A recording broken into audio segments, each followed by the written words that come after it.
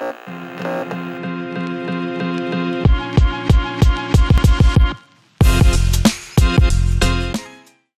Dr. Heather Rogers here, and welcome to our first 1-minute clinic. Today I'm going to talk about antibiotic ointments and your skin.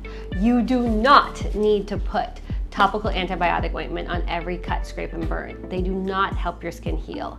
In fact, the most common over-the-counter antimicrobials like Neosporin, Polysporin are both top 10 sensitizers.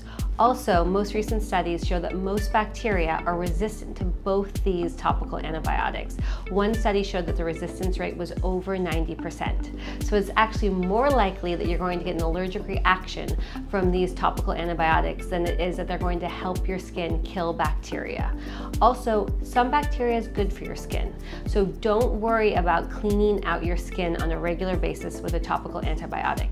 If you are worried about your skin being infected, that's when the over-the-counter body wash called HipaCleanse can be helpful. That's actually going to work, and use that if you're worried about an infection. Otherwise, skip the topical antibiotic. It's not helping you or your skin.